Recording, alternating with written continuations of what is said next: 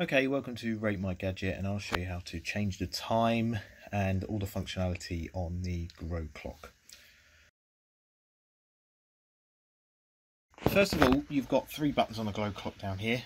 If you're seeing a display like this, push the down button eventually till you get the sun. And then what happens is when you're pushing the down button, you're going through all the different settings. So this is the one that you want. So keep pushing the down button. Eventually you'll get to this flashing screen.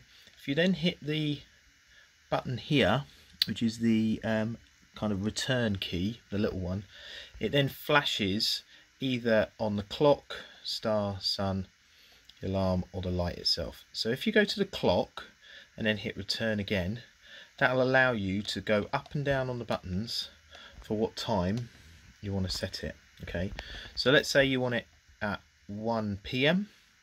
So you just get to 1 PM, so of course you can just keep flicking through. If you want to get to 1 PM, go there, hit the return button again, this arrow key, and then you can go up and down to get the time you want. Okay, and then hit enter again. Then you can change AM and PM.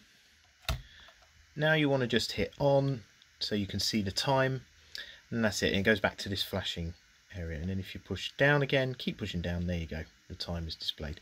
Again, if you put off, so if you don't want to show the time, and I'll show you quickly how you can do that, do that, keep hitting the enter button, PM, now do it to off.